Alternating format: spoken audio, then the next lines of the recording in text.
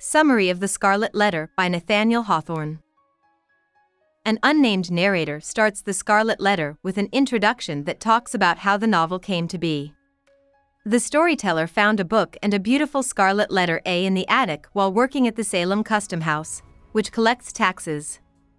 The narrator decided to turn the story in the draft into an actual novel after he lost his job. A novel called The Scarlet Letter. The story takes place in Boston in the 1600s, a city ruled by strict Puritan law. The story starts with the main character of the book, Hester Prynne, being led out of a jail with a baby named Pearl in her arms. She has a big bright red A stitched on her chest.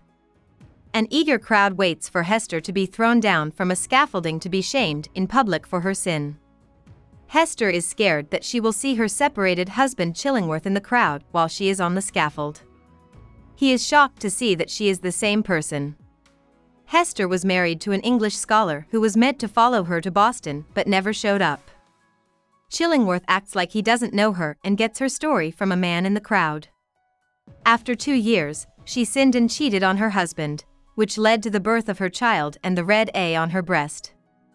Chillingworth thinks that the unknown man will be caught, but when the well-liked local minister Arthur Dimmesdale tells Hester to say what the man's name is, she refuses and is sent back to her cell. Chillingworth pretends to be a doctor to get into the jail and talk to Hester. Once he's inside, he makes her swear that she will never tell anyone that he's married. It's been 3 years.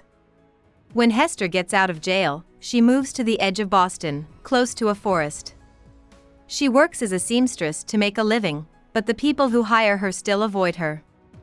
Hester won't tell Pearl what the Scarlet Letter means, so Pearl can't take her mind off of it. At the same time, Chillingworth is working as a doctor in Boston, even though he has never been to medical school. Dimmesdale is one of his patients who has become sick with heart trouble. Chillingworth moves in with Dimmesdale to take care of him full-time and starts to think that Dimmesdale's heart problem might have something to do with Hester's crime. It becomes clear to Chillingworth that Dimmesdale is in love with Hester when he sees the red letter that Dimmesdale cut into his heart. Chillingworth plans to hurt Dimmesdale and bring him to light. Chillingworth's mean care makes Dimmesdale's health worse.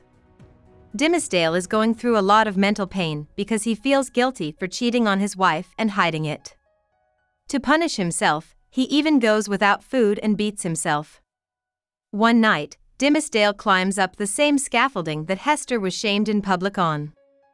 They walk by right then and join Dimmesdale on the scaffold. Their names are Hester and Pearl.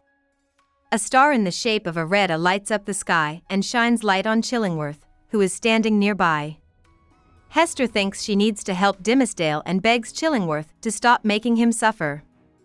Chillingworth knows he's turned mean and cruel, but he says that by keeping Dimmesdale's secret from everyone, he's actually saving him. Then Hester decides to do something about it. She meets Dimmesdale in the forest and tells him who Chillingworth really is. She talks Dimmesdale into running away with her and Pearl to Europe. The day after Dimmesdale is supposed to give an important lecture, they plan to take a ship. The lecture is given by Dimmesdale, and it is the best of his life. He knows he won't make it to Europe though, because he's dying.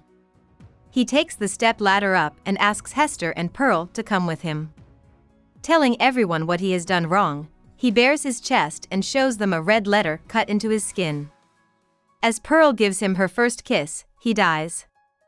Pearl and Hester are leaving Boston. Chillingworth dies a year after Dimmesdale, and he leaves Pearl a small fortune. Hester goes back to her house on the edge of town many years later. She's still wearing her A. Pearl is married to a wealthy man in Europe and writes to Hester from time to time. Hester stays in Boston until she dies, and she is buried next to Dimmesdale. Letter A has been carved on the gravestone that they both share. Hawthorne was born in 1804 in Salem, Massachusetts. When he was only 4 years old, his father drowned and died. He was raised by his mother alone in Salem. After that, he went to Bowdoin College and finished in 1824. In 1842, he married Sophia Peabody. They were married for a long time and had 3 children together. Writing wasn't enough for Hawthorne to support his family, so from 1846 to 1849, he worked as a surveyor for the Custom House in Salem. During his lifetime, Hawthorne became friends with other great writers, such as Longfellow, Thoreau, and Melville. He died in 1864.